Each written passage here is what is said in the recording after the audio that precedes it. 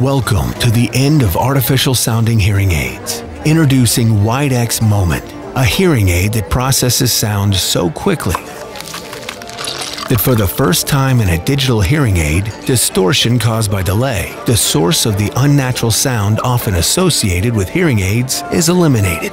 So now, all you hear is a pure, natural, and engaging sound. A sound preferred by users in real-world tests.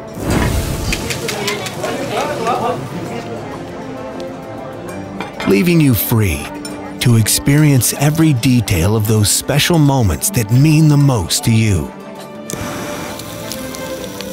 Pure, powerful, discreet. WIDEX Moment. This sound changes everything. Welcome to this WIDEX digital broadcast, the very first of its kind.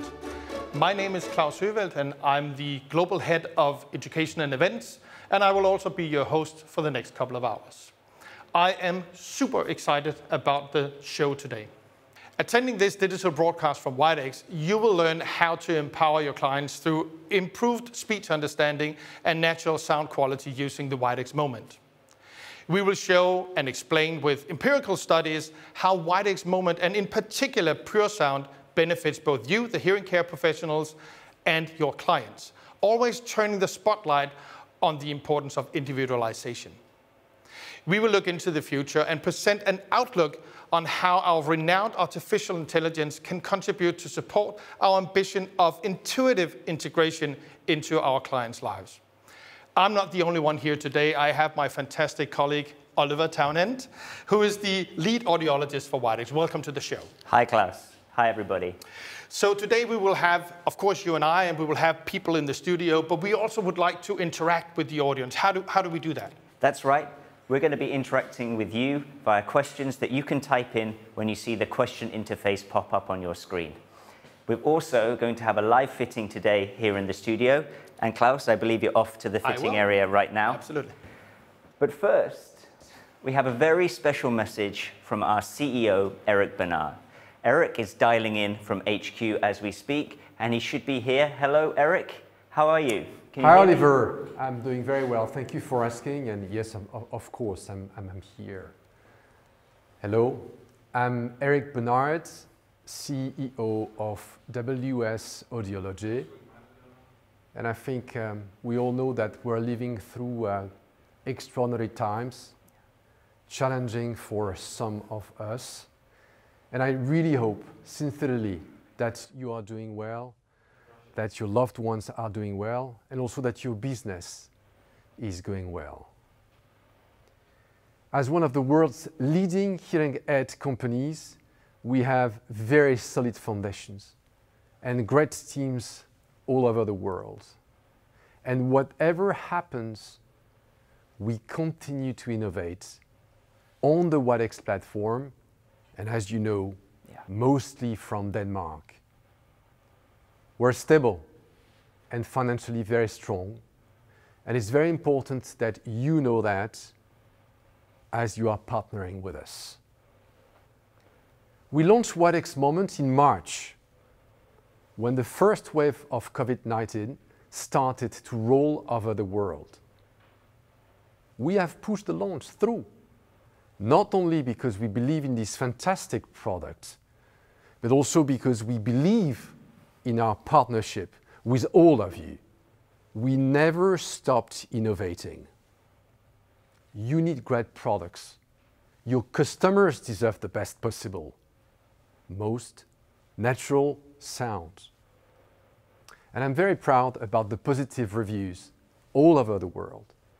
We have seen many articles in the US and European press that confirm the unique sound of WIDEX Moment. So natural that they do not sound like hearing aids at all. A US sound guru without a hearing loss even wrote in his review that, to his own surprise, he prefers listening to music now through his WIDEX Moment hearing aids. I love it. I find this amazing. Again, I want to thank you. I want you to have a great day. I want to thank you for your trust, for partnering with us, and have a great time. Thank you. Thank you, Eric.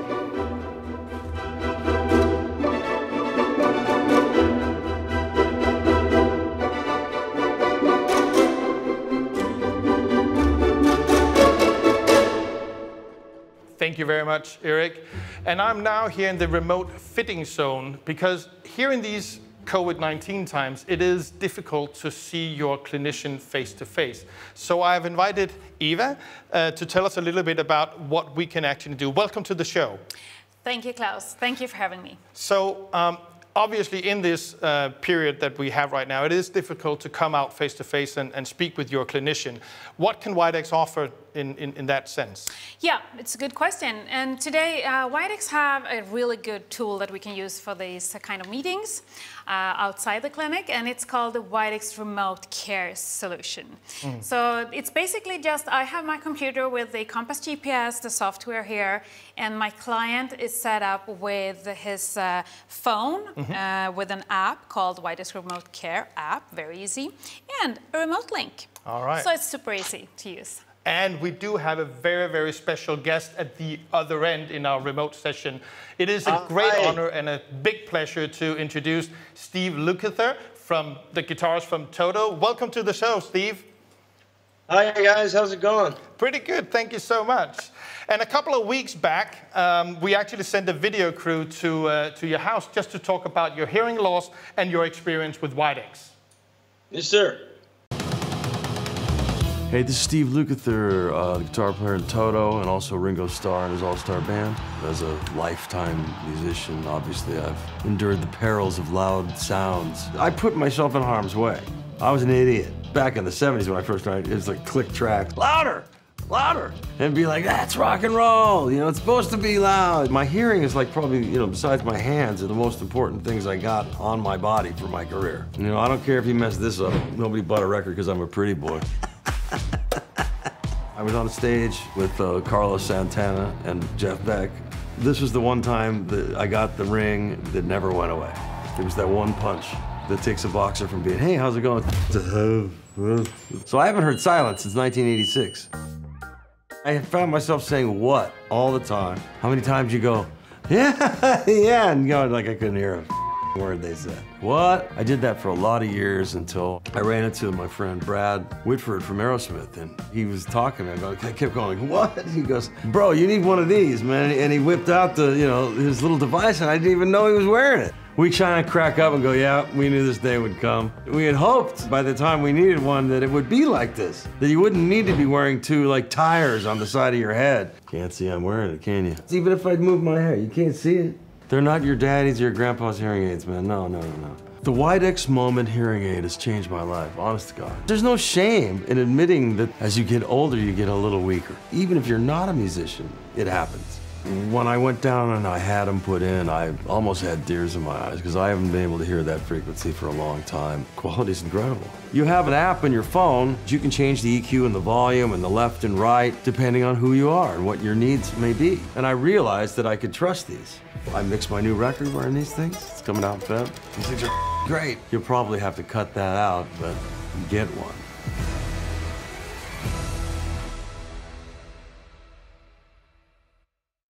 Thank you, Steve. That was a great video from your house. I was wondering, what does sound mean to you?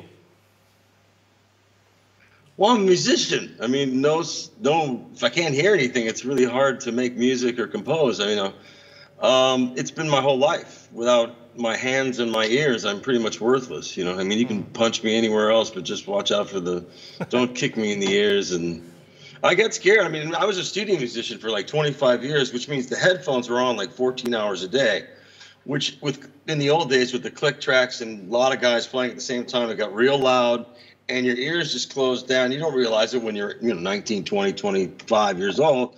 You know, you think you're bulletproof. You think you can take anything. I remember my mother, we used to rehearse at the house, you know, like at full volume, like as if with no audience, like we really needed to play that loud. It was more of a rebellious thing, really. And my mother always said, you're going to regret this when you get older. You're going to be deaf. You're really going to hurt. And, you know, we all went, hey, rock and roll was young and new, and we thought we knew everything, just like all kids do.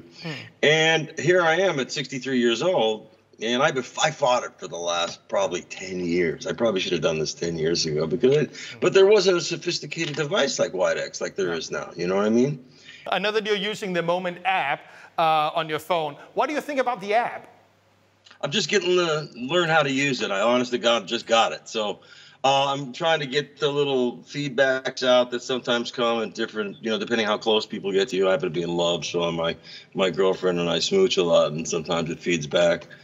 So Steve, I also would like to know if you have used the app and made some programs on your own with the app. I'm about to get into that because I just got it, and now that I have it on my phone, that's the thing. This is so it's like space age, really. Who knew that they could have stuff like this, you know, wireless on the phone, and it doesn't look weird, and it's you get used to the fidelity. Like the old ones used to sound like you were inside of a plastic garage. These once you get used to it, you forget you're wearing them, and it's really helpful. I mixed an album wearing them with a very trusted set of ears next to me, the engineer who really protects his ears, and I said, "Am I hearing what you're hearing? Please tell me, so I can adjust." You know, I had to get used to going from the old way to the new way.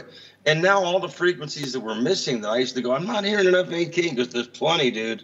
You know, I can now balance that out and even change the EQs to 3 different things that I just touch my ears and it goes, bum, bum. There's 3 different kinds of EQ depending on where you are in the room and all that stuff. I'm just getting used to the possibilities of this thing. I think it's and you guys keep adding new cool things to it all the time. So it's a constant upgrade. That sounds fantastic, Steve. And we'll get back to that a little bit later in the show. So, but Eva, what are we planning on doing today with Steve? So we are going to do a little fine-tuning with the hearing aids, and we are also going to talk about Sound Sense Learn, the artificial intelligence possibility that's in the app, the A/B comparison, and we can get to that. And talk a little bit about listening programs and what they can do for Steve. All right, fantastic. Steve, are you ready for this? Yeah, I think so. Maybe I should put my pants back on. Fantastic. I'll leave you guys to it. Have fun. We will come back a little later today with Eva and Steve in the show. Now we will open up for the questions, so we will have your participant engagement and interaction with us. So you can type in questions in the box below, and we will see if we can answer the questions as we go along in the show. Now we need to go over to Oliver in the lounge area. I know, Oliver, you have some very interesting guests to talk about the development of PureSound and also the sound quality it delivers. Thanks, Klaus. And for our next segment, I'm joined here in the lounge area by 2 esteemed colleagues, Adam Westerman, Innovation Manager, and Laura Winter-Barling, Research and Evidence Specialist, who are here to talk to us about PureSound. Now, PureSound is a great feature, but it didn't just come from nowhere. So what problem were you trying to solve with PureSound, Adam? Yeah, thanks for that question, Oliver. So the main question we're trying to solve is what's known as the comb filter effect. Okay. So the comb filter effect is something that affects quality quite negatively for mild to moderately hearing impaired with an open fitting. So let me try to explain what the comb filter is. So when we have sound coming from the outside, some of it reaches the hearing aid first, as you can see in the graphic here, and is processed with some sort of delay.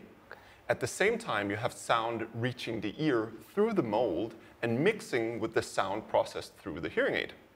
So when you have 2 sound waves, and they have different delays, and thereby also different phases, and you add them up, what you get is peaks and troughs in the sound wave. This is known as the comb filter effect. And how does this sound? Well, it's the sound of a tube or like a tin-like effect. And it's really what we at least believe is one of the major deficits to sound quality for mild to moderate hearing aids. So PureSound is really the ultimate sound quality, we believe, for the mild to moderately hearing impaired. So designing something to overcome this barrier in sound quality. And making it easier for people just to accept the sound and get used to the hearing aids. I mean, did this come out of nowhere, or have you built on other WIDEX features? Yeah, so many years ago now, we sat together in an innovation team and really looked at what are the major detriments of wearing a hearing aid. What happens physically, what happens acoustically when we put on a hearing aid. And as soon as we dove into the open fits, we found sort of the comb filter effect staring at us.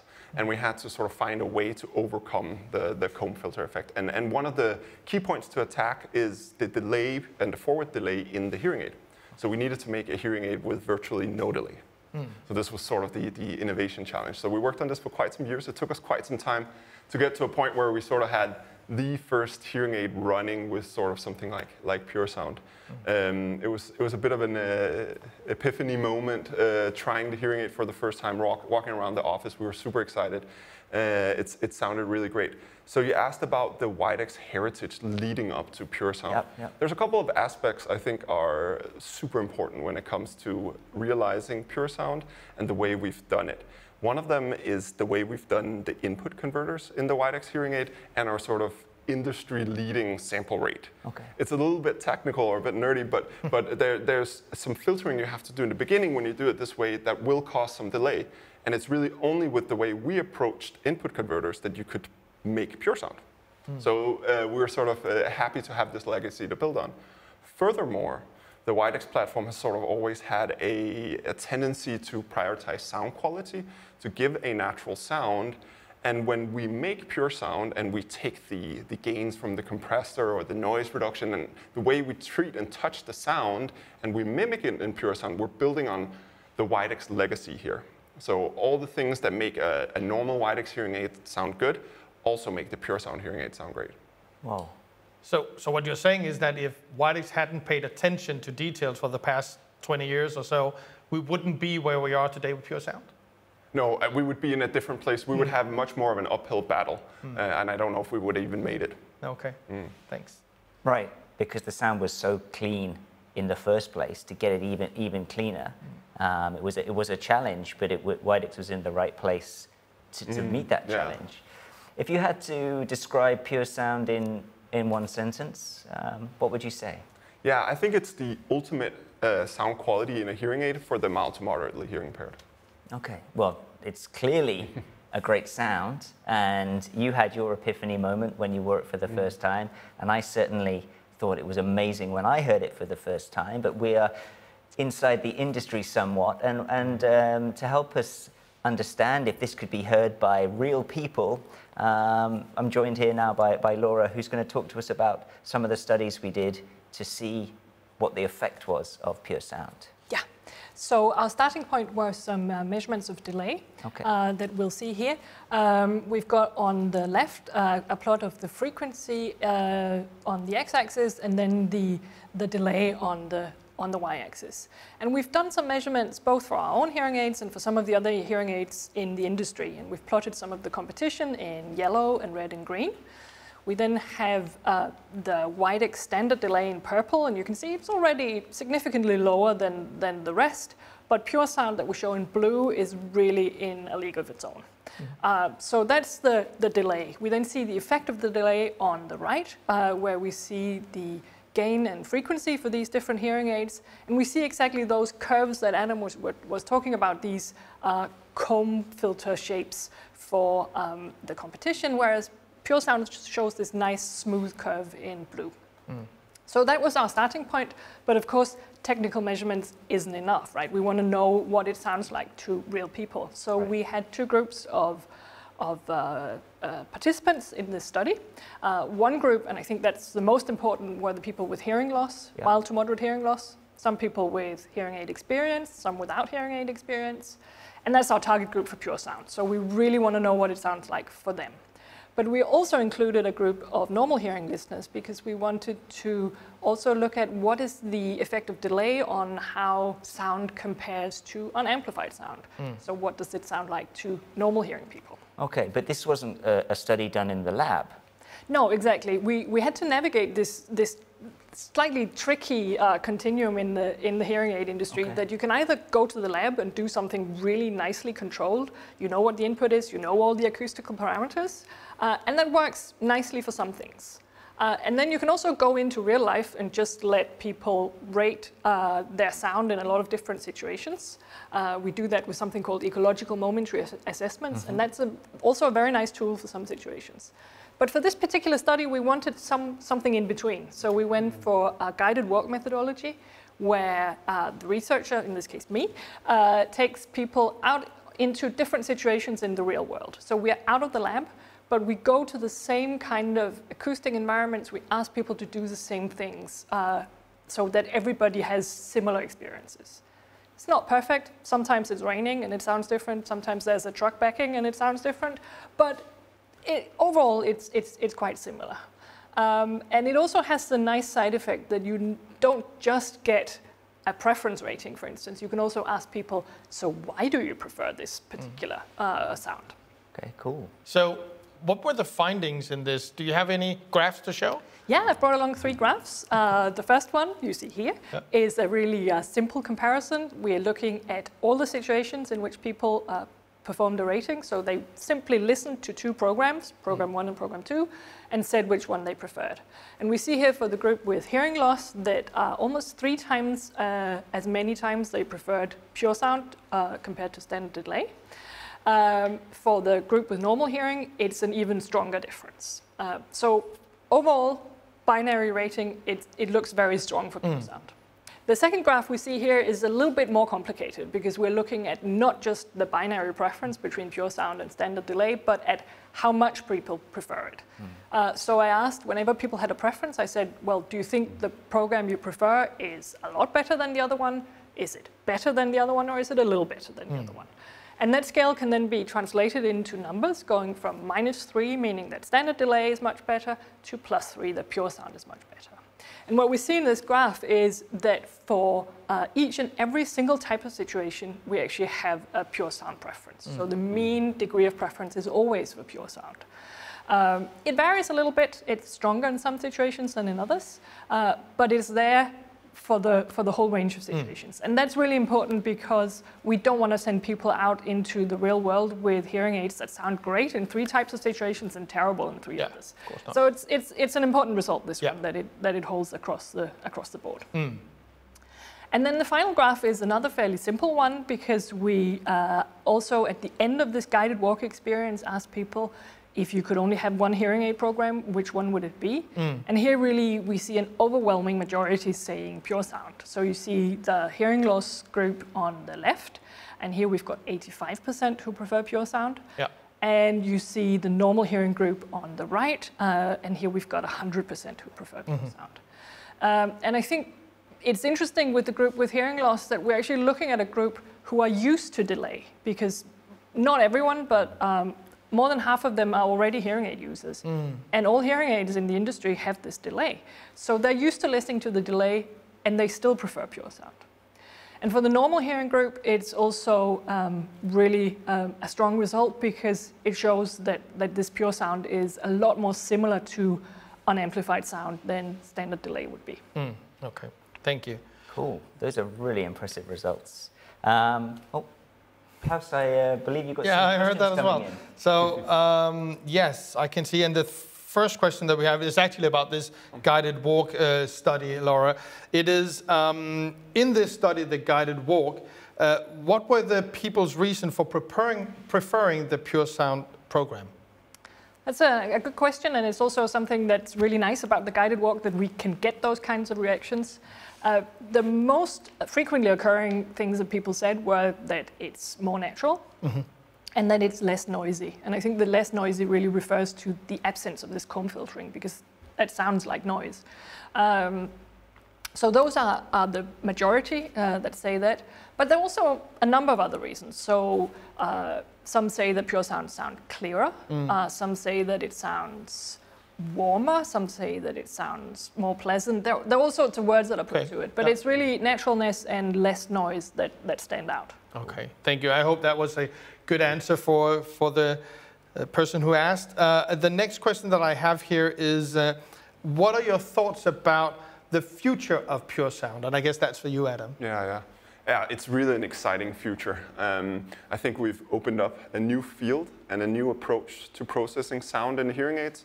I think we're really onto something. That's what we see from Laura's studies as well. And now we just have to sort of go down the path. So there are many features that we haven't touched upon. Everything needs to be adapted. Everything needs to be thought out of in that way with a PureSound approach.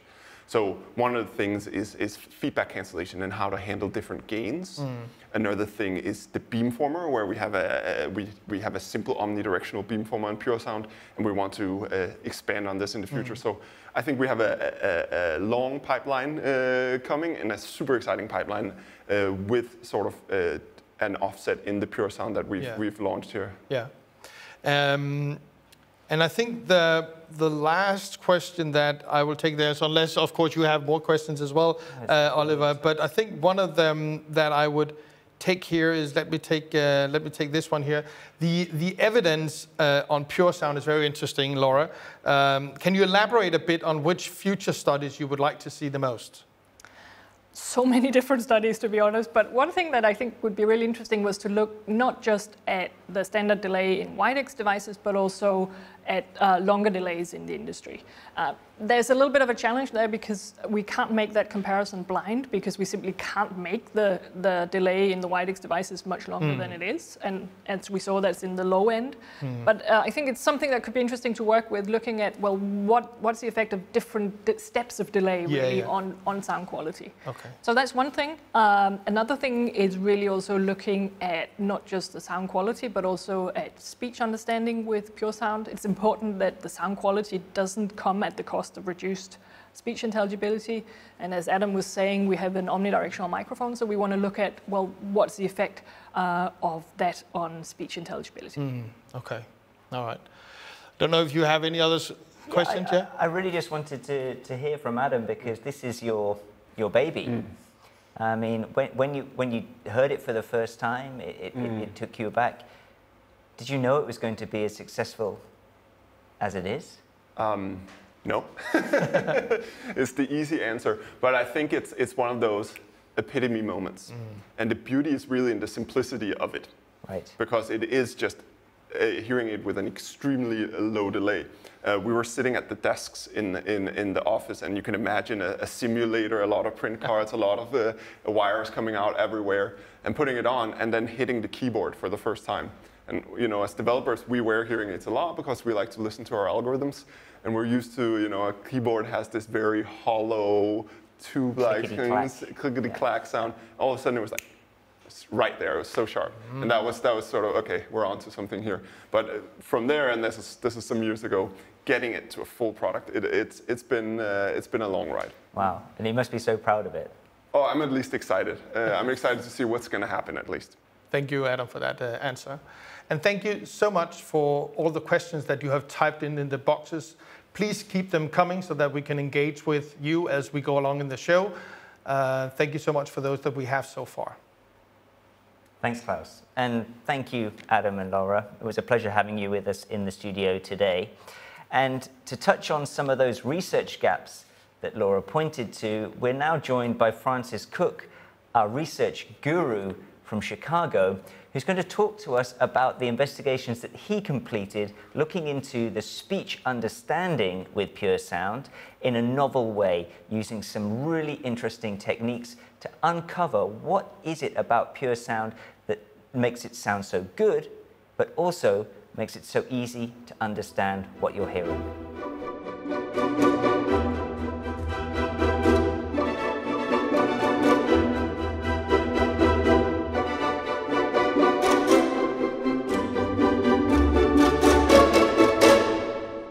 Thank you, Oliver, and thank you for inviting me to this broadcast.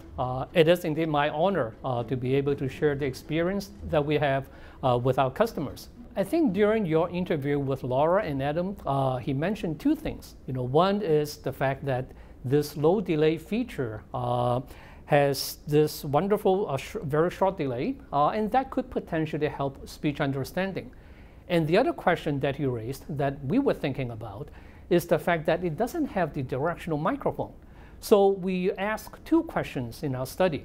The first one is, well, does the low delay feature in our hearing aid Can it improve speech understanding? And the second question we ask is, well, because of the lack of a directional microphone, could that compromise speech understanding in typical noisy situations? So in our study, we try a very different way of looking at this speech understanding issue. We actually used EEG study, or electroencephalographic measurements.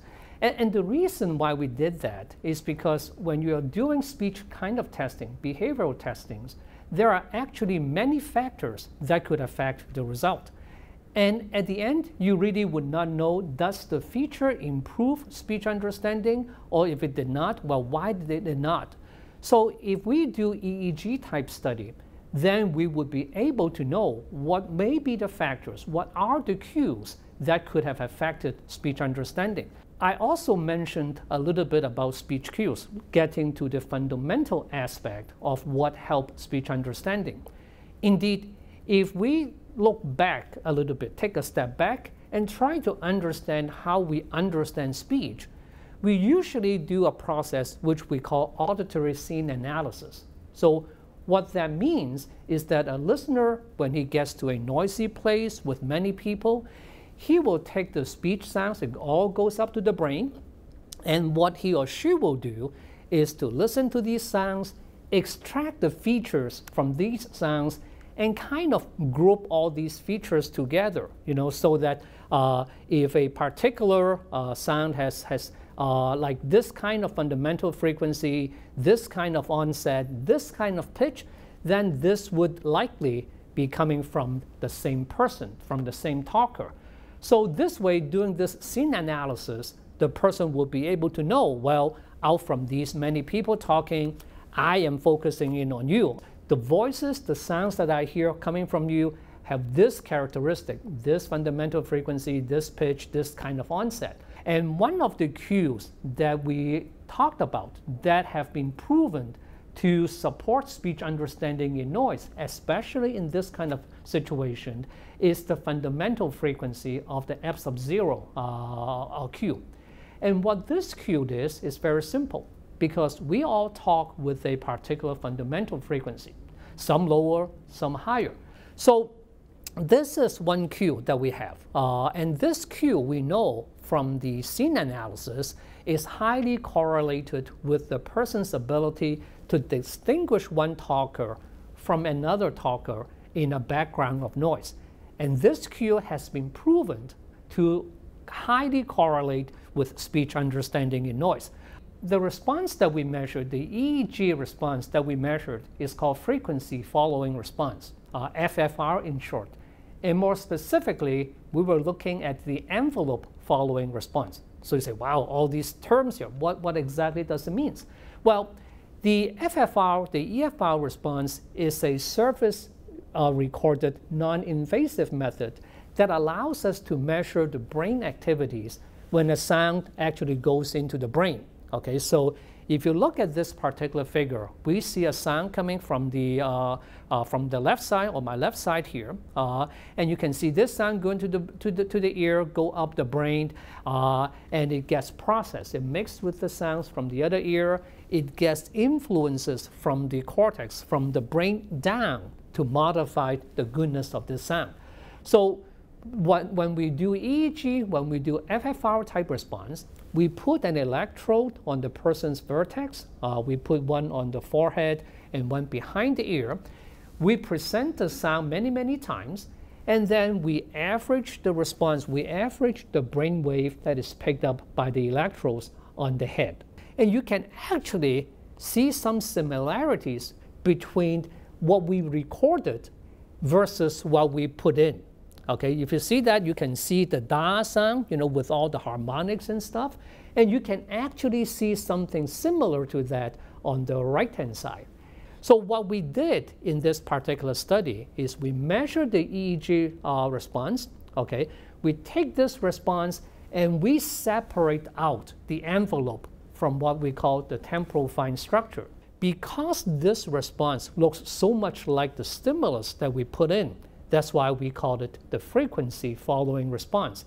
And because we look at the envelope of the response, we call that the envelope following response, or EFR, in this particular study. So this figure, what I'm sharing with you here, is the stimulus, is the envelope of the da syllable without the da sound at the beginning. So it's basically the harmonics of this particular sound. Okay, and you will see some interesting things. So if you look at this figure here, you see 4 little peaks. Okay, that's the harmonics that is in the da syllable. And an important point to note is that those peaks are actually separated by about 10 milliseconds. So that, of course, reflects the fundamental frequency of 100 hertz of the particular speaker. So important to note where the peaks are in this particular response. Now, what I'd like to share with you now is the result of the first manufacturer number 1. We can make at least 2 observations.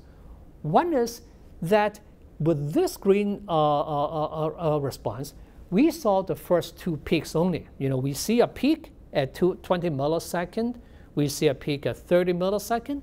We don't see the peaks from other areas. So the third and the fourth peaks are pretty much gone. And the amplitude, of course, in the other peaks there are much smaller than the first one. Now, if we further look at the second manufacturer, okay, the one with the purple line, the one with the 6 millisecond delay, we see similar patterns. But in the third and the fourth peaks, we do see a little bit better of the envelope. Now, even though you see a little peak, the peak is also not at the same peak, not at the same phase locking at the stimulus that we see. So if you pay attention to the third one, the peak is moved a little bit earlier, as well as the fourth peak is also moved a little earlier than the peak that we saw in the original signal. I'm sure you'll be asking, so what does the PureSound movement look like? Well, wait no more. Here's what we see. So now what we have here is the response, is the neural response, the EFR response of the PureSound program superimposed on the other 2 neural response. And you will see 2 things that is rather obvious. One is that the blue waves, the PureSound that we see, has 4 very well-defined peaks, and they synchronizes, they phase lock to the signal very well. At 20, 30, 40, 50 milliseconds, they don't just appear with the first 2, they appear with all 4 of them. That's what we call synchrony, better synchrony, or better phase locking. The second thing that you see is that the peaks of those things are much higher, much more robust, much more even than what we see in the other 2 manufacturers. Okay, so that is also a very distinct feature there. So what does it mean? What are the implications of this? Here are 2 things that we know. One is that this fundamental frequency Q, this F sub 0 Q, is a very important Q that is well established in the field of auditory scene analysis to be an important Q for the perception of pitch, for the perception or identification of a particular person, especially in a noisy background. So that is one thing. And the second thing we know about this particular EFR response is that it correlates very well with speech and noise ability. So people who have a good EFR tend to have better speech understanding and noise ability. And there's also a lot of studies showing that people who have been trained, to listen to sounds, like musicians, like people who have gone through rehabilitation, they do tend to have a better, more synchronized EFR response. So what it means, in this particular case, with a better synchronized response, is we can predict, because of this better synchrony, the person may have a better sound clarity. They might find the quality of sounds better. That, of course, Laura has demonstrated in her study. And we can also predict that people with this type, with a better EFR, would probably have better speech and noise ability. So we would predict better performance with the PureSound program than the other manufacturer program because of the better clarity, the better speech and noise, and perhaps improved listening effort. Things are not quite as tiring to listen to when you have a more synchronized neural response, okay? And this, of course, could be very important. Why? Because with this improved performance, the person is likely to accept the hearing aid sooner. So one question that some of you may ask is, well, you don't have a directional microphone in the PureSound. How do you justify that? You know, is it of consequence? Well, and that is true. That's a very good question. But if we think about it, you know, from two lines of evidence, then we might think that this may not be as critical. One is we know that the benefit of a directional microphone decreases as the vent opening increases. And of course, the target audience, the candidate for the PureSound program, are people with mild to moderate hearing loss, people wearing an open ear type fitting. The second very important question is the signal to noise ratio, where we can see a directional microphone benefit. We see that the benefit typically occurs in poorer signal-to-noise ratio, like a 0, -5, those kind of signal-to-noise ratio situations. In real life, people are likely to spend in situations where the signal-to-noise ratios are between 5 to 15 dB, okay? Far above the signal-to-noise ratios that a directional microphone could benefit. So that is why in the second study that we did, you know, we purposely look at and compare the performance, the speech and noise performance of the listeners with the PureSound with our competitors that have the directional microphone and see if indeed it makes any difference. And what we did is we used the quick RRT, or the quick repeat and recall test that we developed at our lab, just to see how people perform on that particular test. And of course, we purposely put the speech in the front and the noise directly from the back, just so that we can let the directional microphones on our competitors' product actually operate in this natural way. So what we have here is the performance on the y-axis versus the signal-to-noise ratios that we tested the patients at. And the different shade here is the normative performance, what normal hearing people would do on this particular test. So if you have a data point in the green area, that means someone performs better than 95%. And if you are in the yellow area, that's in the bottom 5%, meaning that you really have a problem. So two things that you can see. One, all three hearing aids perform similarly. Okay, they are almost on top of each other. That demonstrated to us that even though we do not have the directional microphone in the PureSound program, it works as effectively as our competitors' hearing aids. Okay, and that's important to note. And by the way, they all have adaptive directional microphone and fancy noise reductions and everything else. The second, perhaps also very important thing to note, is that all three hearing aids put the patient's performance in the blue area there. And that to me is more important because that is the bottom range, the lower range of what normal hearing people could do on this particular test. Okay, so we are very pleased to say that with this, with the PureSound program, it performs as effective as our competitors' hearing aids. But what if someone goes in a really, really noisy situation, even though that's not typical, even though that's not realistic? We have this feature which allows the user to simply switch from the PureSound program into the universal program or the master program, where you can specify whichever microphone mode you want. So in summary, what we have done in these two studies to demonstrate two things, two very simple things. One is through the use of EEG measurement, we are able to identify a particular cue, the F sub 0 cue, which is an important cue for speech understanding in noise, and we can show that it does improve that. It does provide the brain with a better neural input that goes up to the brain for processing.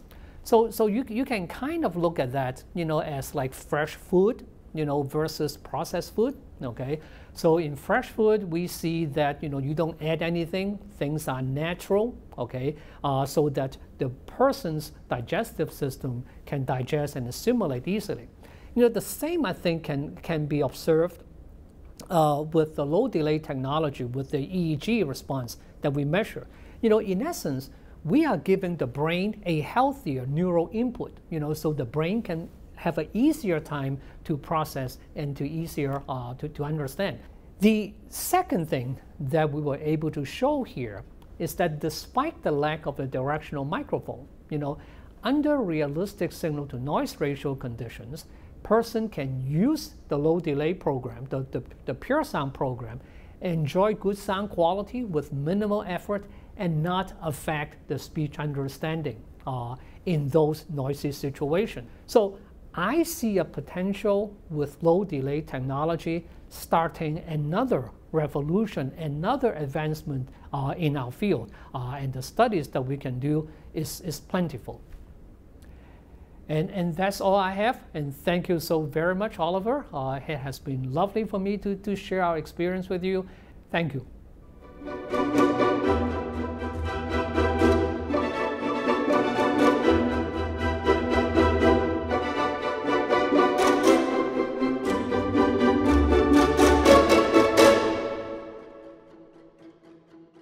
Wow, that was really amazing. Thank you so much, Francis. Yeah, thanks, Francis. It's really cool to see what PureSound can do. Absolutely. So, when you tried PureSound for the first time, what were your thoughts?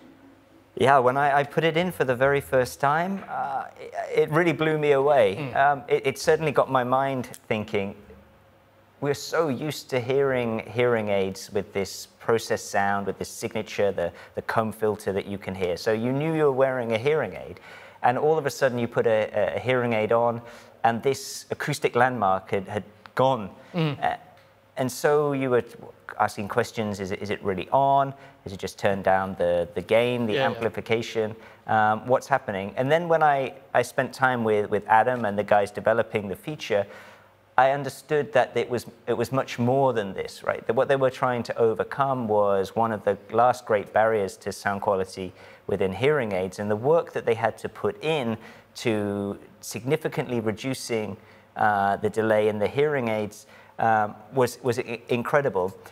But the problem was so big, and the challenge was large in order to solve it. But by solving this solution, it makes everything so much more simple. And I think it's a good analogy to think sometimes the simplest solutions are the best. Yeah, sort of what Adam was actually alluding to before. But we're not adding on feature on top of feature on top of feature. We're going back to the root cause and cleaning up the signal once and for all. So why is it that PureSound is so good with speech understanding? I think Francis uses the analogy. He compares the natural foods, organic foods, with processed artificial foods. And that the natural food is better for you, your body can assimilate it better. And I think we should think about it in this way. His EEG data is interesting, and I think we should come on to that a bit later. But when we looked at the speech and noise, we should really look at what we were comparing. We were comparing a hearing aid with very processed signal, with a directional microphone and additional gain. And then on the other hand, we had the PureSound with a very pure, unprocessed signal, and omnidirectional microphone and less gain. And the result was very similar, that the speech in noise score was pretty much the same for both systems. So you could think that actually you need the directional microphone and the additional gain to overcome the poor signal quality in the processed hearing aid. And if you don't have a poor signal quality, i.e. you have a very good, clean signal, then, well, you no longer need the directional microphone or the extra gain. The brain can sort out the signal itself because it recognizes that. Yeah. So you also mentioned the EEG data. Is there anything in this data that sort of back this up? Yeah, this recognizing of the signal is really clear in the EEG data. So Français talks about the fundamental frequency of speech. That means the fundamental frequency of your voice and my voice is going to be subtly different. You could think about it really as the pitch of different people's voices. But it also is about the overall tone and the characteristic of your voice compared to my voice. And when we have this fundamental frequency, it makes it very easy for your brain, your hearing, to separate speakers, to separate speech from noise. And this is how your brain works. This is how you, as a normal hearing person, can stand in a crowded room and start to sort of tune into one voice and tune out of others. We sort this out.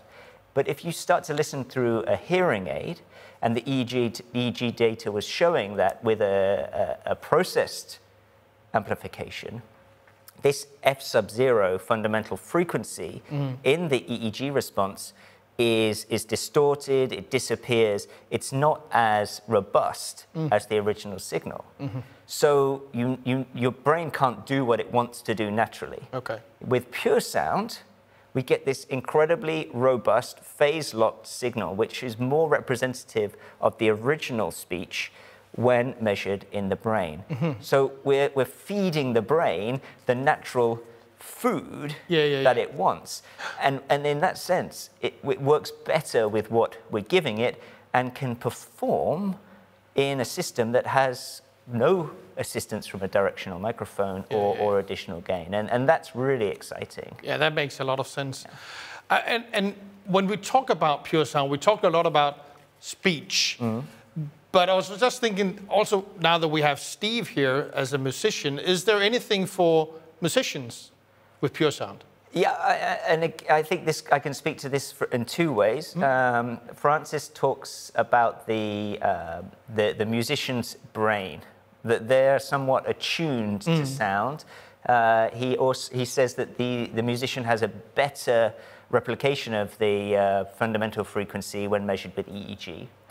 But I've also spent time with musicians listening to what they think about the hearing aid, the Moment hearing aid, when they listen in the Universal program and when they listen in the PureSound program. And we've actually spent time where they were playing their own instruments, wearing the hearing aids.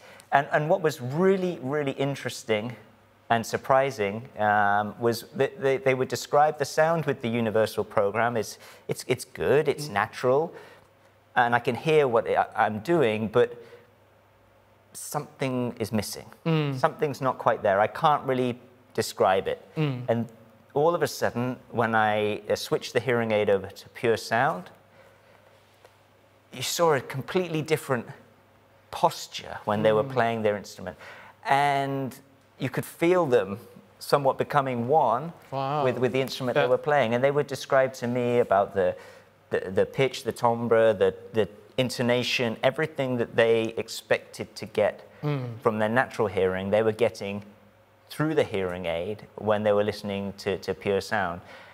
And I was blown away. I mean, I can hear a difference, but they could hear even more differences in the signal, and that's super exciting. Because they know sound better than, I guess, normal people, right? Yeah. Frequencies and all that, There are landmarks in the sound that they're used to hearing that I'm not. But they can tell me that it's not there with Universal, and it's there with PureSound. That's another level. That's really cool. But I think, just to wrap up, I think what is really important to recognize here is we are just on the beginning of something. You know, Français is really excited about the future of more EEG studies, and Laura's also excited about the future of her research too. And Adam is excited about where it can go with all of the extra developments and where we can apply this in the future. But I think we should just take a moment just to say, you know, thank you to all of the great colleagues we have at WIDEX who went into building such a fantastic hearing aid and bringing a great product to market. And this is truly the beginning of an amazing journey ahead of us. So thank you very much to them. Absolutely. And talking about sound quality, I'm joined by Florian Walters, a research colleague from Stockholm who's been investigating sound quality and asking for us, can we define sound quality? Hi, Florian. Hi, Oliver. Thanks for having me. It's good to see you. I hope you're well. Thanks for dialing in. We're having a great show. I just want to kick off with an opening question, quite a broad one. Can we define sound quality? And how important is sound quality to the hearing aid industry? I mean, there's some sort of self-evidence to that claim that sound quality in general is important to the industry and for hearing aids. And I mean, it's the core concept of hearing aids to amplify sound. But despite that, it's sort of difficult to quantify it. I mean, there's some sort of a lack of consensus out there when it comes to definitions and conceptualization of sound quality as such. So how do we start to define sound quality?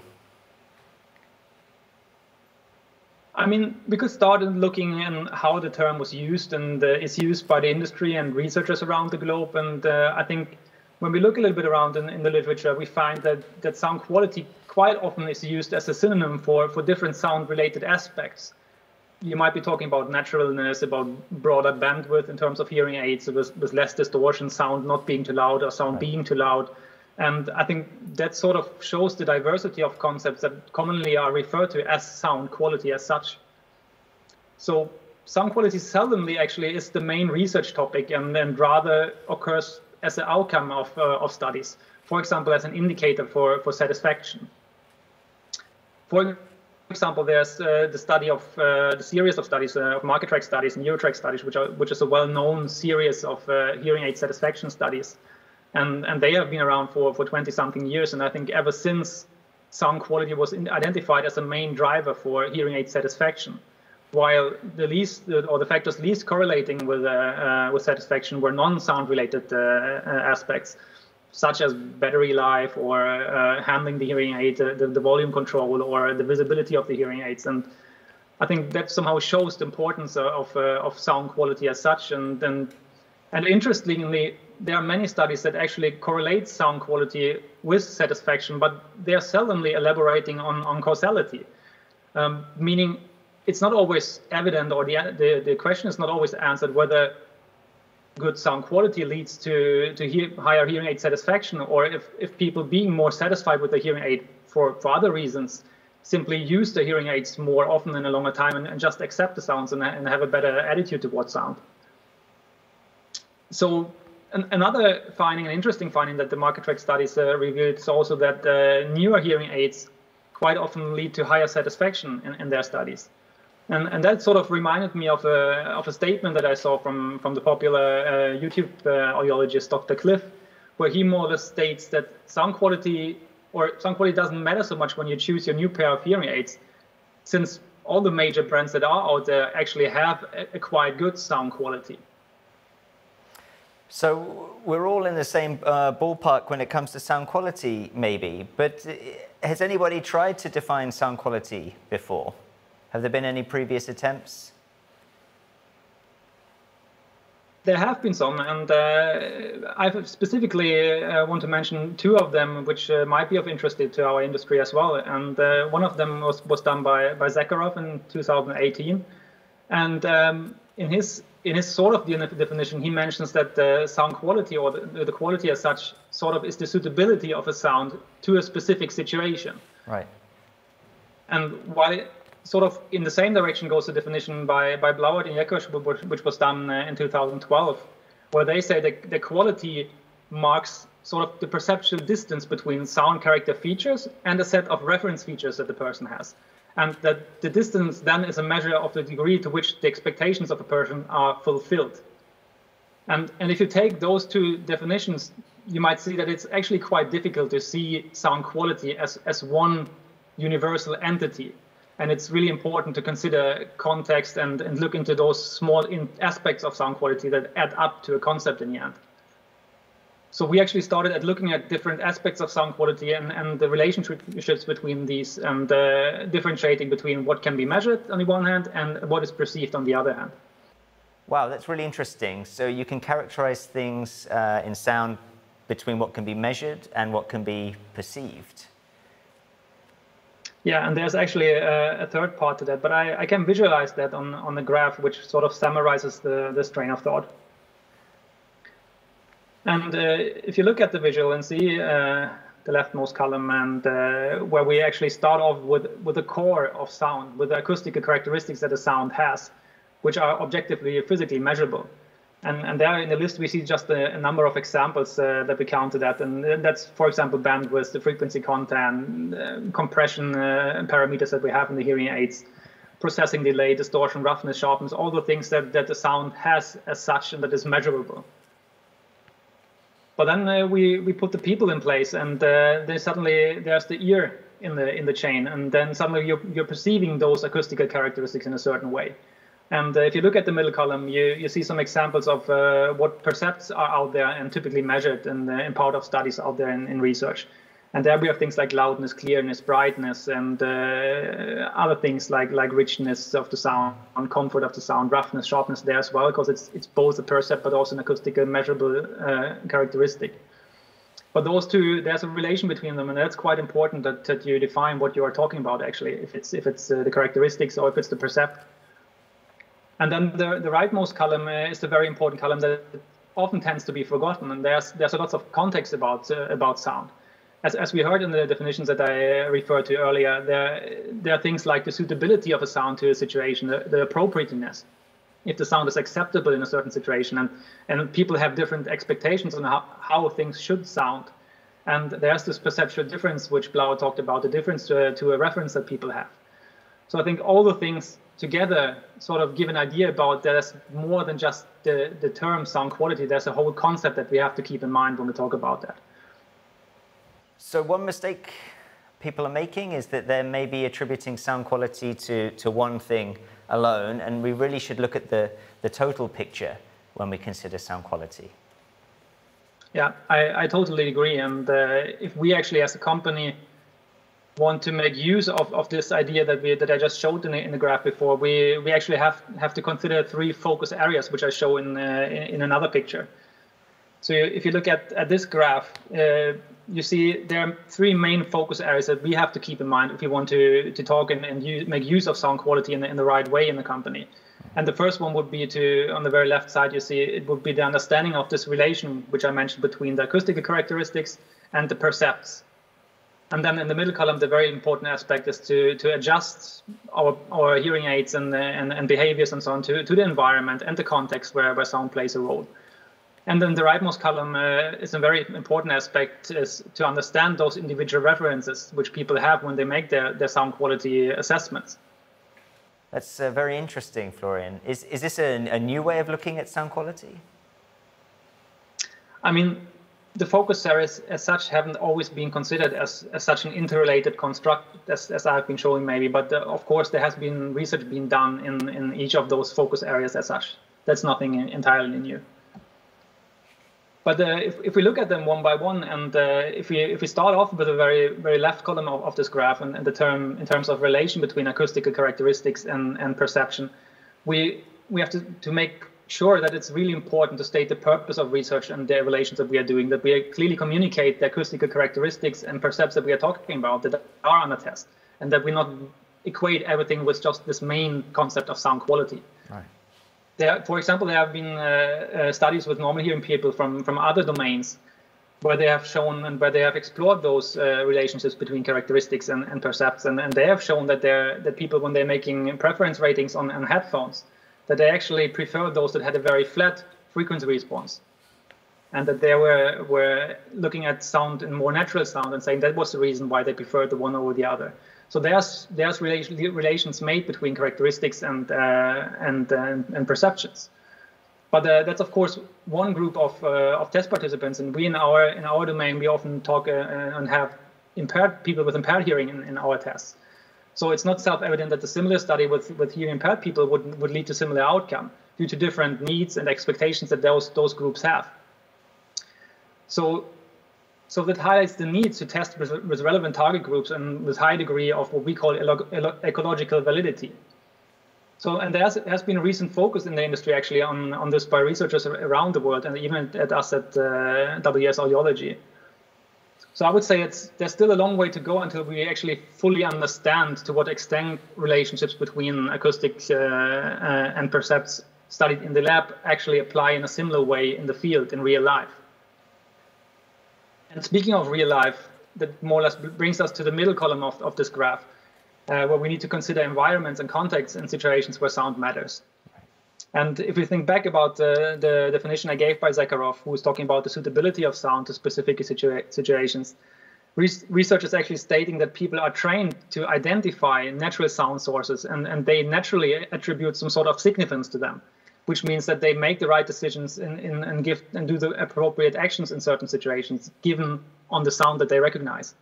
So in other words, that means that unimpaired identification of sound sources helps us to navigate in everyday life and in everyday listening situations. And for example, things like distortion in the hearing aids and other artifacts could impair our ability to navigate. So in our field, the focus is often on matters, for example, such as speech intelligibility or speech recognition. And even though that's an essential aspect of oral communication, you should not forget that there's high importance of non-speech sounds and voice qualities that go beyond lexical contact of speech.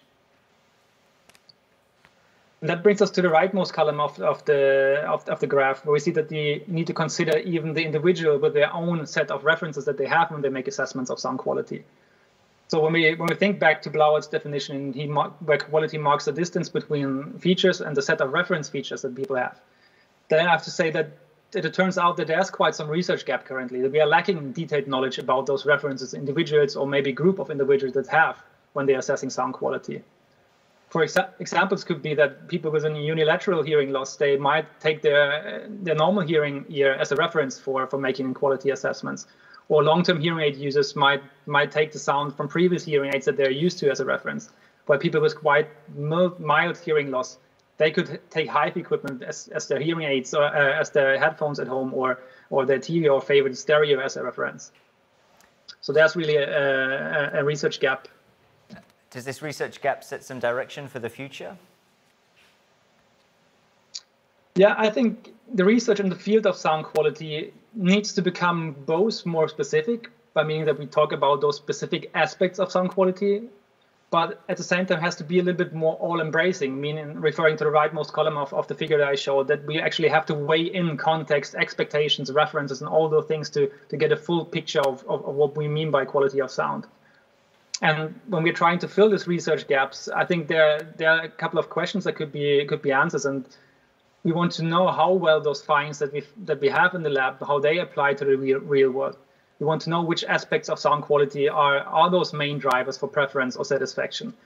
And we also try to identify and understand those individual references I talked about. Those are research gaps that we definitely need to fill. Right, so truly the individual is at the heart of the decisions about sound quality, as well as the hearing aid sound quality itself. And I think that's really cool, that reflects on the work we do at WIDEX. We do our utmost to provide the cleanest, most natural sound possible, free of distortion, to allow people to connect as best they can to not only speech understanding, but the world around them as well. But then we don't really know what the individual wants, and this has a massive factor to play on sound quality. So we need to provide them with the ability to personalize the sound themselves on top of the great natural sound that we start with. So even if we are able to define sound quality for hearing aids, what you're saying is that it might not be relevant for other domains of sound quality. Yes, I think the concept of sound quality or the quality of sound might differ for different applications and disciplines of science, but we still can have an impact on the quality of the provided sound by really thoroughly adjusting and choosing the acoustical characteristics of hearing aids, but keep in mind the variations and that come with individuals and all those countless different listening contexts and situations that are out there in everyday life. So as long as we are unable to really commonly have this definition of sound quality, which is applicable for all the situations, I think a valuable approach could be to actually provide sound as pure and natural as possible for each individual. Right, and that seems to be the WIDEX way, providing a sound that is so clean and undistorted that we tick as many sound quality boxes as possible, but also allowing for personalization on top, because who knows better than what they want than the individual wearing the hearing aid themselves. Thank you for joining us today, Florian. Thanks for having me. And to talk more about personalization, we're going to be joined in a moment by Jens, our AI expert. But before that, we're going to pop over to join with Eva and Steve and see what they've been up to in the live fitting studio. And don't forget to keep sending your questions in to us here at the WIDEX studio.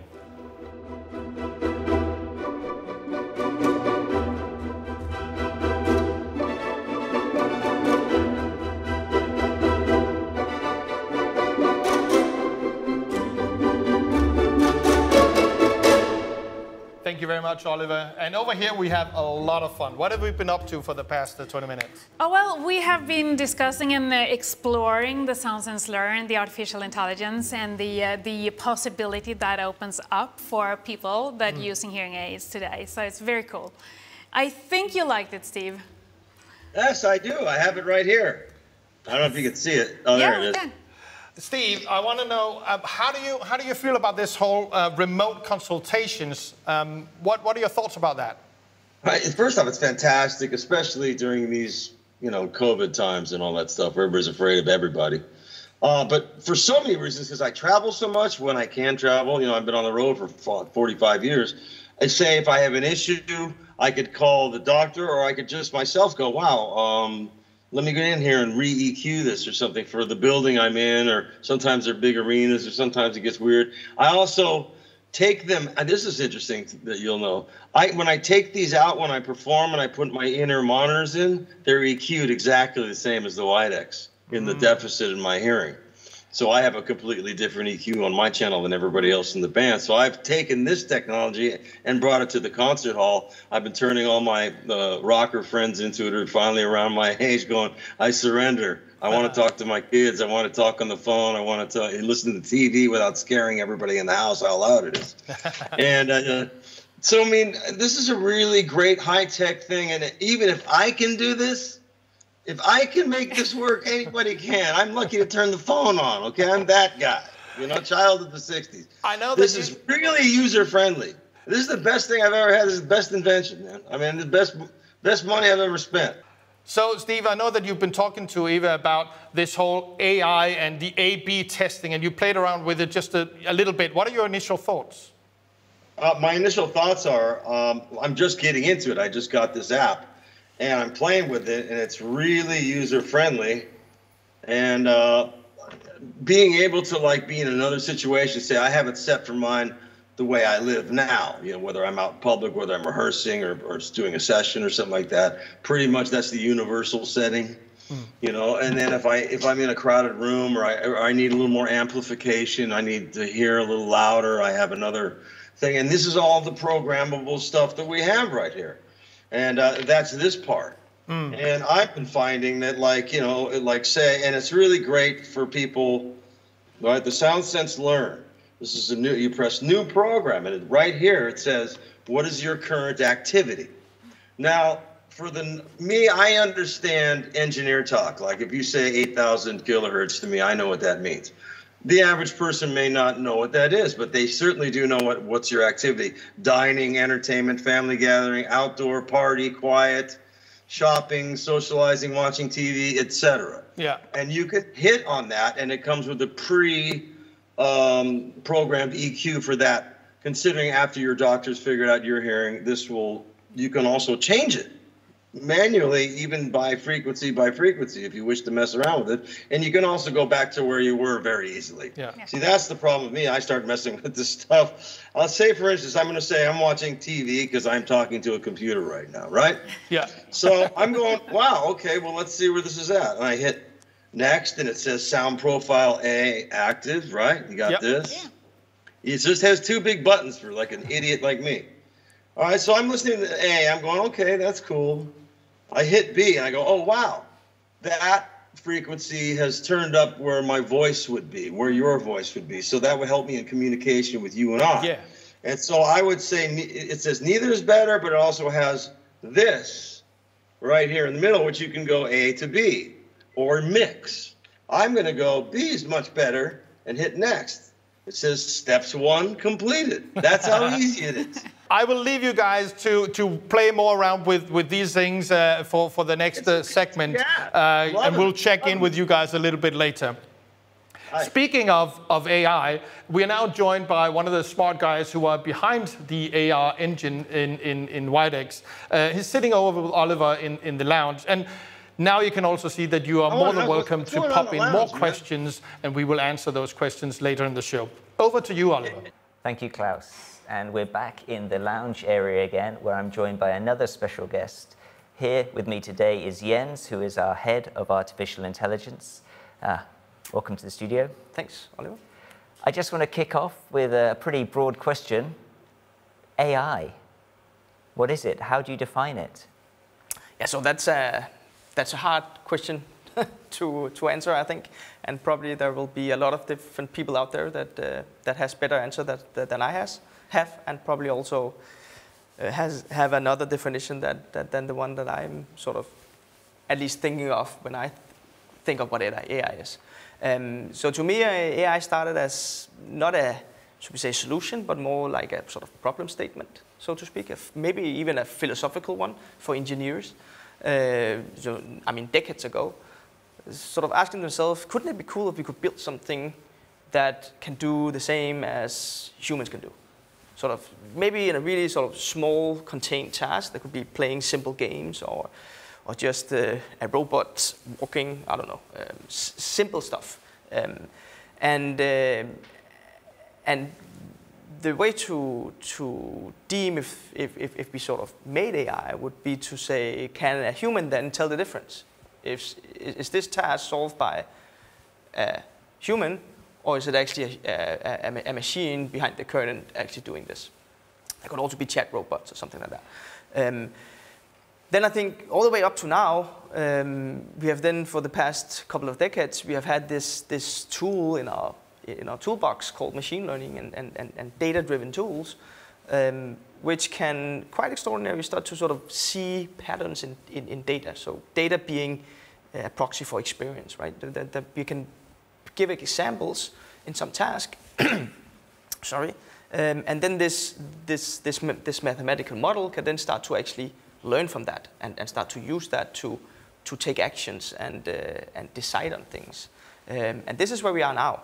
And if we go back to the problem statements, we also now start to see that maybe we have actually gone a little bit, or maybe not, or even a little bit, maybe actually quite far from the original, should we say, statement of what if we cannot tell the difference? What if a human cannot tell the difference? Because today, you might have situations where the AI system actually solves the task better than the human. So a human behind the curtain would be able to tell the difference because the machine has actually sort of been better in some really limited tasks on this specific problem.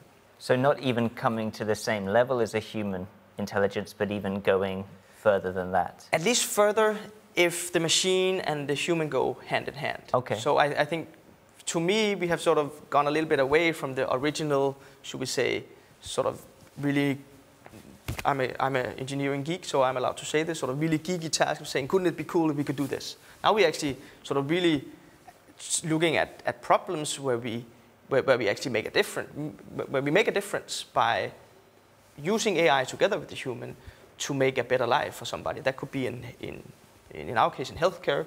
There's also sort of attempts of curing cancer or doing surgery where AI and human together improves what we can actually do. And this is really cool. So to me, that is the fun area. I'm not sure I would have sort of bought into the AI field 50 years ago, because then it was just something cool. I really want to make a difference for people. So not just a computer playing chess anymore, but a computer beating humans at chess, and going even further to solve problems that we couldn't even maybe understand, like curing cancer. Exactly. So I think when AI kicked off many decades ago, I don't think the very first problems was not the ones we are seeing solved today. That was sort of playing chess and just even being able to beat a human in playing chess. Now we're seeing AI doing things that humans cannot do as good on its own. But together with AI and the human in the loop, we actually start to have some solutions that are better, performing better than what humans can do alone. So the partnering of artificial intelligence and humans is where we're going now. And was this some of the inspiration for you to bring AI into hearing aids, or did you have some other reasons for getting into AI? I think I had more than one reason at least to get into AI. I think when we started off in WIDEX with artificial intelligence, we started out by having sort of recognized that there are just some areas of hearing where we are sort of lacking care. So, for instance, being out there with the end user in the end user's real life is really, really hard for a human. I mean, for a dispenser, HCP. It's really, really hard for an HCP. Yeah. So what if we could build something that could actually extend, should we say, the care that the HCP could provide to the end user? That was, I think, what inspired us at least to even start with this sound sense learning that we are having today. So this the need for providing some help for users in the moment, in real life, where the professional couldn't be there all the time, was your inspiration for bringing AI into hearing? So I think, to me, I think it started even earlier. I think I've always been brought up with music in my life and with sound in general in my life. I come out of a family of where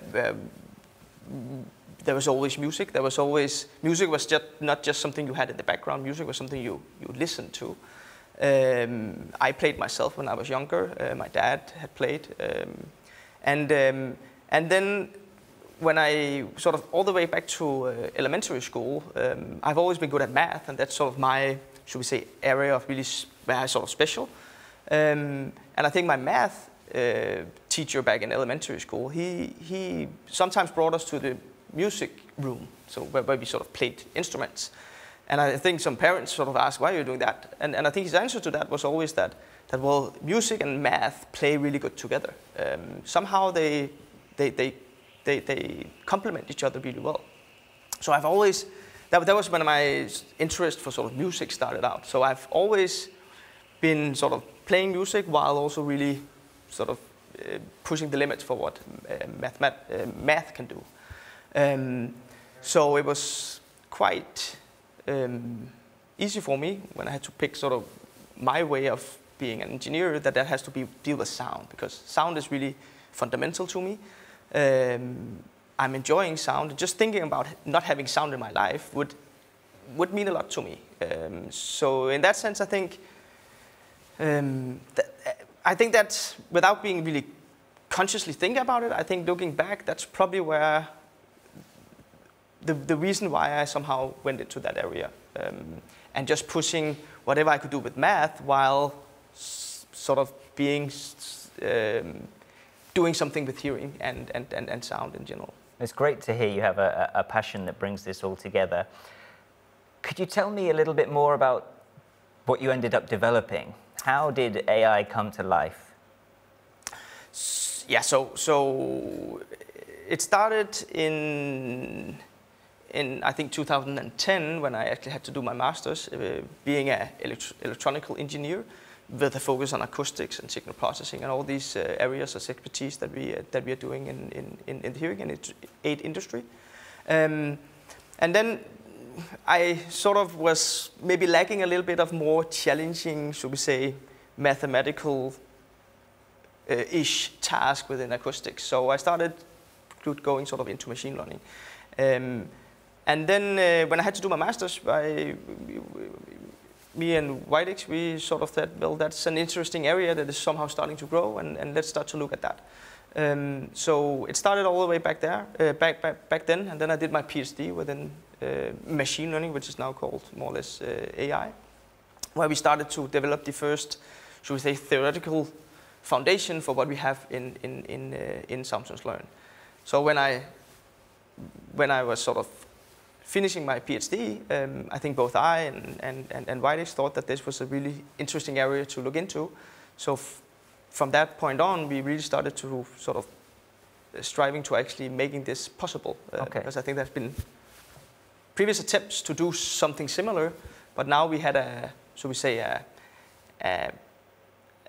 technology that could maybe do the job.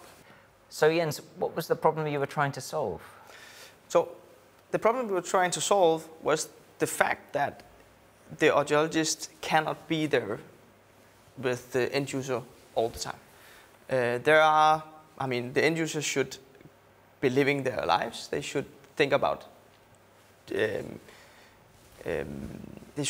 sort of experience all the great sounds that is around them. But there are times where things are not just completely right. And instead of having to go through all that hurdle of remembering what type of sound was it that was wrong and what situation was I in, book an appointment with HCP, trying to explain the problem that I have with sound. I can do that because I'm working with sounds, but normal end users is really hard to actually describe sound. It's even hard to describe sound for me. And then the audiologists have to sort of figure out what to do with the sound and so forth and so forth. So, what if we could make this, should we say, extension to the HCP's care by providing something that maybe could fix that problem or that specific issue that the end user had in that moment really quick, and then going on just experience sort of being satisfied with whatever sound there is right now, and then going on. That is a hard problem to tackle, and you have to sort of make a system where there's a system learning what the end user want and sort of going back and forth. So in my view, that is really sort of interesting that now we have sort of bridged that human-computer type of system where they together help, in this case, the end user out with something that until now had to be sort of brought to the clinic. And so SoundSense Learn is learning by asking questions what the user wants in a sound and provides them with a sound that they can use in the moment when they didn't think it was quite right. I mean, that sounds like what you were saying, AI and human beings coming together. Yeah, exactly. That was at least what we tried, and also think what we have built. We have built something at least capable of learning what the end user want in that moment. And all these programs being created by people with AI must be really cool to see. Yeah, so I think sometimes I have to pinch my arm a little bit. Because I think me and Samsung's Learn go way back. So for me, it's sort of maybe my first child. Now I have two sort of real humans at home. But I think maybe this is probably the first child that you had to nurture, and you have to sort of actually being able to do great things in the real world. And seeing how much data we actually get from Samsung's Learn, being a testament of people actually using it and enjoying it. It's just quite extraordinary. So we get a lot of data from real end users. We do it completely anonymously. So we don't want to sort of know who is doing what. But what is interesting is sort of learning what is that people want in the real world in different situations. So to be able to take another leap in sort of the understanding of what is it people need to have in the moment in the real life to really enjoy wonderful sound around you. Well, when we've looked at the data before together, I mean, it looks like the people have preferences all over the place. And I mean, how do you see anything in that data? That's a good question. So I think some would argue when looking at the data that well, people are just doing random stuff. So that is also a question you should ask yourself in my position when you sort of are a machine learning or AI scientist. That what if it, I mean, how do we prove that this works? So what we did was that we tried to not only look at the top of the iceberg, because what we're seeing here is only the final setting of the program that the end user trained in the moment. Mm-hmm. But also end users did a lot of different preferences along the way. And bringing all that together from end users across the world and actually having a model that will only learn something from this data if there is a pattern. That was what we tried to do. Okay. And when we did that, we could actually find some really, really interesting patterns where we could start to see that, well, apparently there are some, should we say, clusters or patterns in the settings that people want for specific different environments. Okay, so you're not just looking at the final program created, but the journeys that people took, all of the A/B comparisons that they made, so reviewing all sounds and this huge data pool of real reviews, then you can start to see some clusters. Yeah, exactly. So I think along the way it's quite extraordinary because I think this is sort of a data set that we would always have liked to have, sort of just having a lot of preference data from all the end users around the world. Okay. The reason why we have that is that we have actually providing them with a tool where they want to spend the time doing these A/B comparisons to find that sort of final setting in the moment. Right. But now we are starting to using this data as a, so should we say, a preference data set where we can start to see what is it then actually that people want. And what we're seeing here is for instance, for one tag that end user can pick where they're in a dining situation. Right. And when we train this model to discover what are the different, should we say, presets across users, because it's not, this is not showing that all end users, for instance, want the blue one. This is showing that there's a tendency that a lot of users will have a setting in the blue area when they're in a dining situation. But there are other end users that doesn't agree with that, but want to have, let's say, the purple area, which is a smaller fraction of end users, but they still should be represented. They shouldn't be sort of neglected. Okay.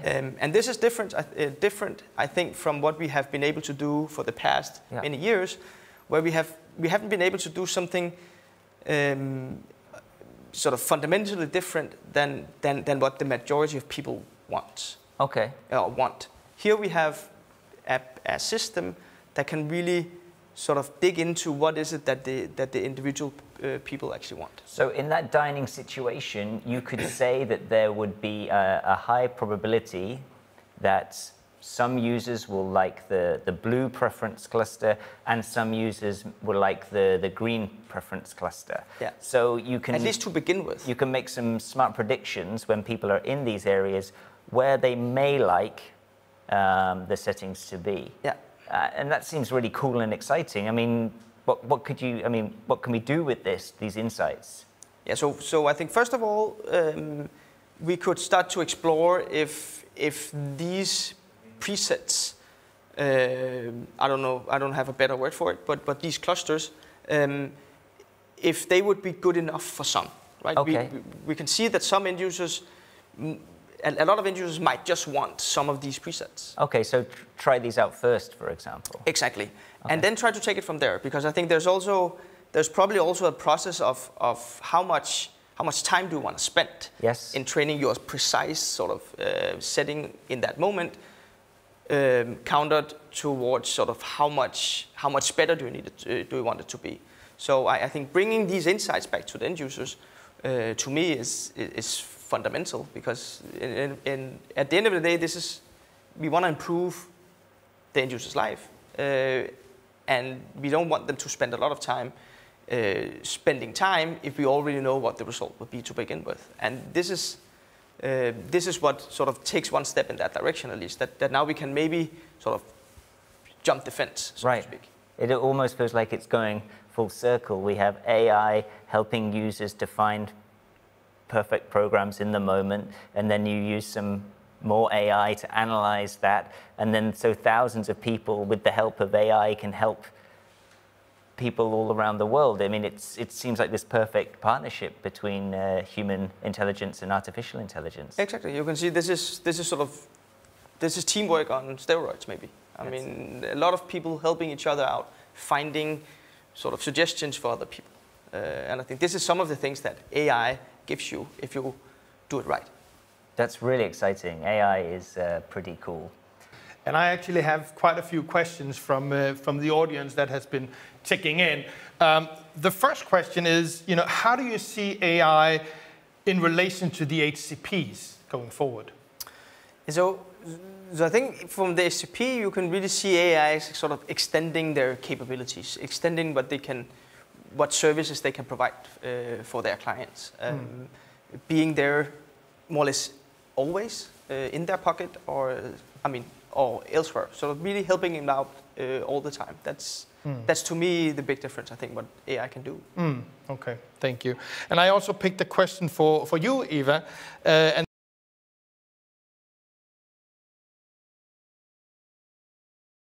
remote care.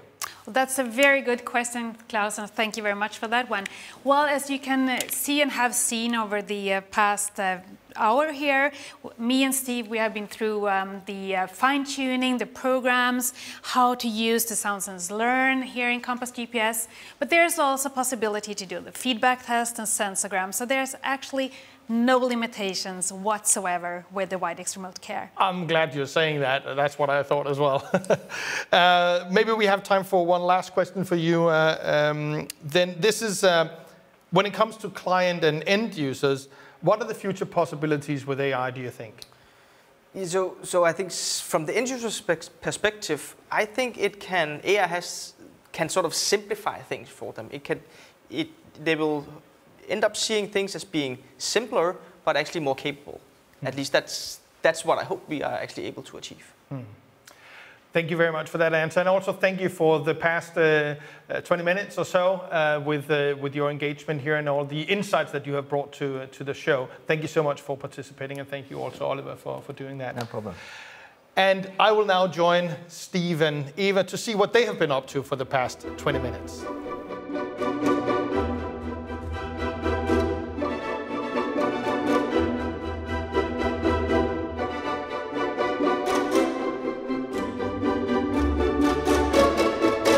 So, Steve, you've been trying the new programs for a little while here. So what do you think about it? I was really just happy that it was easy to use, because a lot of times people overachieve by adding too many options and making it more complicated. Anything that requires me to pick up a manual and my ADHD kicks in, I'm like, hello, the first paragraph. You know what I mean? So it's no help for me at all. This is user-friendly, and it's very self-explanatory. And thank you for making a design for any intellect, Yeah, it's good to have a few options, right? So you have the equalizer, but you also have the possibility to work with. That's what I'm saying. I personally can go in here and go, I'm a little light at 5K or something like that, because I know what that frequency is.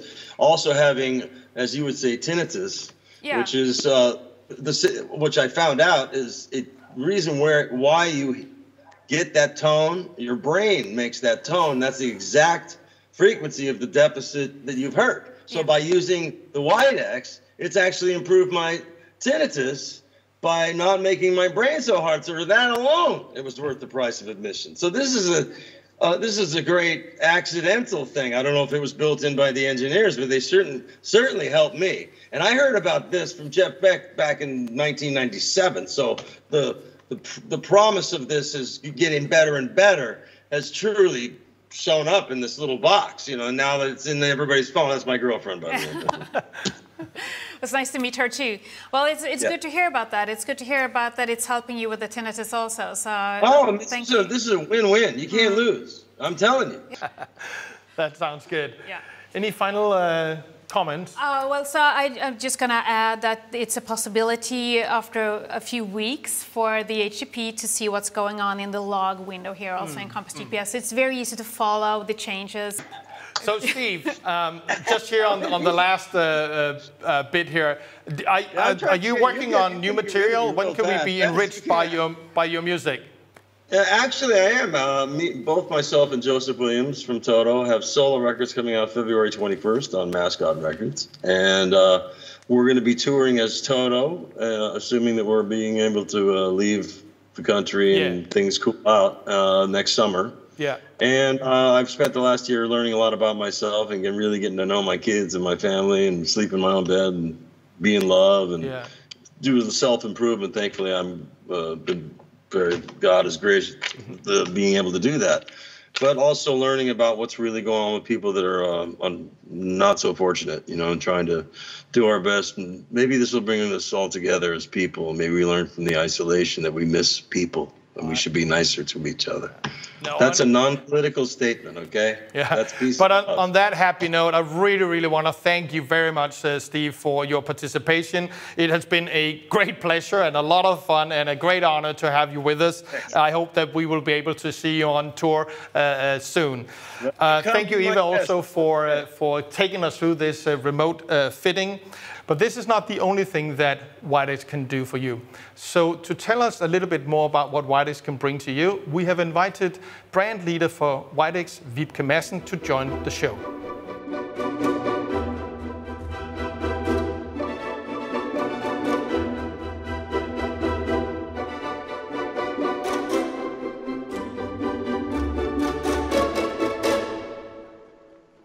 So, Vibke, welcome. You are the global head of the WIDEX brand. What do you think of the show so far? Well, I think it's been a really great event, right? Yeah. I mean, we had fantastic speakers, and it was super interesting to follow Steve during his fitting. Yeah.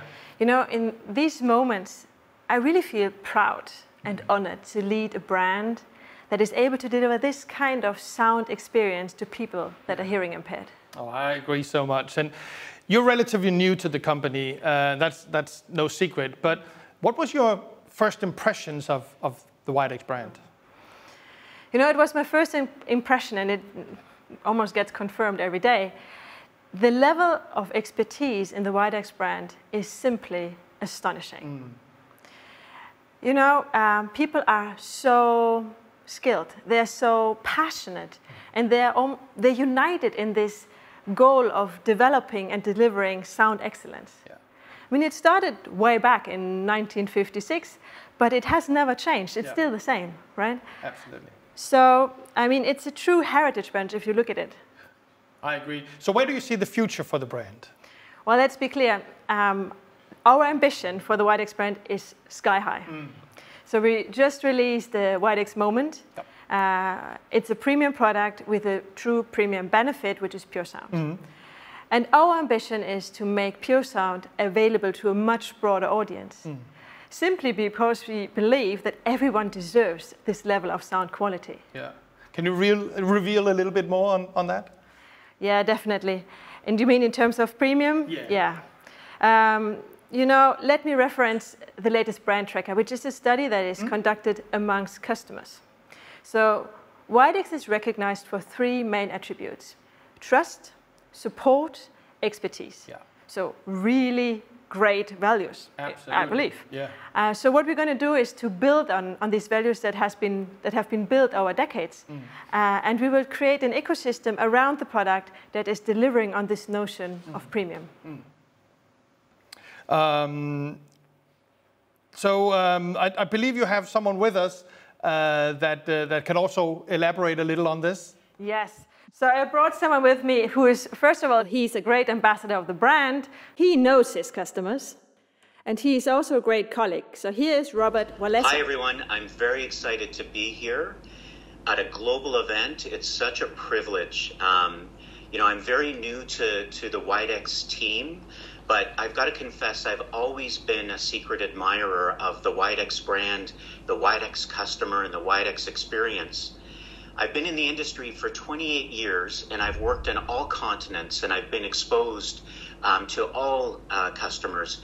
And the one thing that's always resonated is the consistency and the passion for the WIDEX brand all around the world, and the passion of the WIDEX patient to continue on with that brand. So thank you so much for having me. Absolutely. Can you give us some concrete examples from your experience? Yeah, no, I think I've got a really good example from a few years ago. I was facilitating a consumer focus group in our industry, and we had about 10 end users in this group, all wearing different brands, all wearing different styles. And as I was running this group, there was this consistency from this one patient in the room, this one wearer in the room, where he was just vibrating with confidence and vibrating with, accolades around our industry and the technology that he was wearing. So at one point, when there was discussions going on in the room, and people were kind of complaining about sort of the normal stuff around acclimatizing to hearing aids and everything, he pulled his hearing aids off, and he said, "These hearing aids are great. They sound so natural. I wear them everywhere. And this is my third set of hearing aids from this same brand. And I tried others, and I couldn't wear them for more than a day. And as I was looking at these hearing aids, I realized that they were WIDEX. And this advocacy, this passion behind how he was being helped in his everyday life, and how natural sound was so meaningful to him, it really changed me. It's really not about bells and whistles. It's really about that foundational natural sound, and that's what creates loyalty. That's what creates a tribe, and that's what really makes the patient journey so much better. Yeah. Well, that's very interesting, because when I joined the company, I heard it very often, this once WIDEX, always WIDEX. So there's certainly a sense of loyalty and passion, and also commitment to the WIDEX sound. Definitely. Yeah, and certainly I love that now, and I think it's something that we all appreciate with WIDEX, and it really comes down from the commitment of our founders. When the industry began, this commitment has been there from WIDEX, and it's never wavered in terms of having this thirst and this quest for that perfect sound. Regardless of what platform we were working on at the time or what was available to us in technology, it was always a part of our passion. It was always a part of our why. And I think that's just such a strong aspect of the team and everything that I feel with the team that I have the privilege of working with day in, day out, and the teams that I've been exposed to all around the world. And that loyalty to that objective and to that mission is really all based on that patient loyalty. It's what keeps us going. Yeah, and that makes a lot of sense. But there might be different needs from clinic to clinic. So how do you make sure to support the individuals? It's a really good question. An individual really starts with the individuals that work for WIDEX.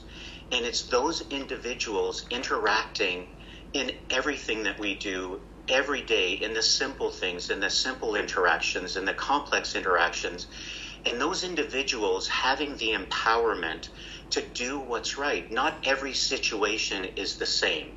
And I think you have to have individuals that can do what they need to do to support our customers, to support that patient journey, and really understand how they make an impact on that. And I think, it's a part of everything that we do every day. There is no magic formula where you can just put it on a chalkboard and say E equals MC squared. This is about sort of a customized formula for every interaction. Everyone in the organization, or all levels of the organization, participate, whether it's through our operations, whether it's through our audiology, our salespeople, our executive team. And I look forward to being a part of it in the future once we can get back to a normal. I mean, WIDEX is really recognized as a trusted brand. Yes. In all recent studies. Why is that so, and why is it so important? Well, trust is our main currency, right? It's really what allows us to have a relationship, and it's what guides us. Voice of customer is super important, and voice of customer needs to guide everything that we do. And hearing people is how we create trust.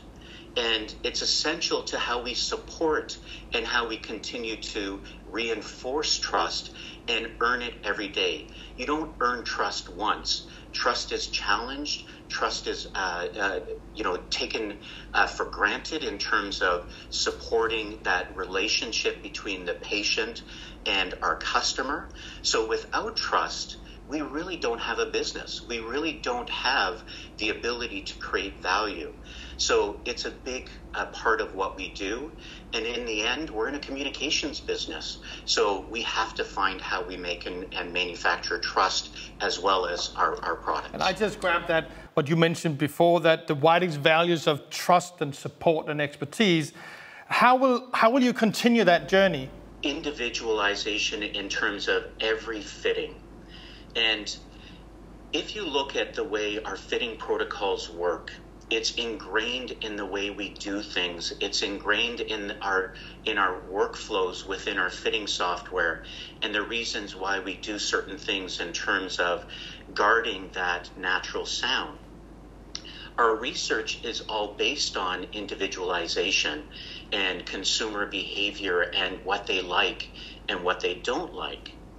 And a real big expression of this in terms of this new sort of foundation of technology, it's really not about sort of chips and stuff like that in terms of what used to drive our business. It's really about that sort of artificial intelligence. It's about intelligence. I really don't like the word artificial in front of it because it's about designing that intelligence into our interactions on an everyday basis through our apps, so that these instruments that are worn by our patients that we all love and support can create individualization. And through that individualization, they can truly make their hearing aid, if you know what I mean. And that's what really creates natural, because natural is a perception that is different for everyone. As we know, everyone has a different hearing loss. So really being able to pull off that claim that that is continuously so annoying to our competitions in terms of changing a WIDEX user is what makes us so strong. But it's by design in everything that we do and supporting that natural sound through our interactions and through our patient engagement through what we do today and how we use our technology.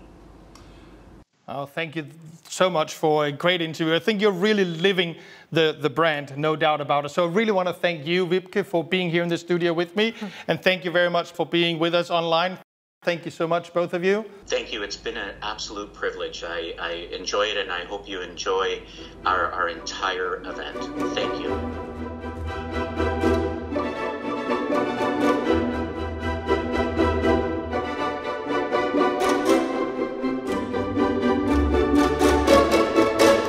A huge thank you to all of our studio guests today. And also a huge thank you to all the viewers at home. We hope that you have enjoyed it as much as we have here in the studio and that you have gotten something out of it. Thank you all very much. Goodbye.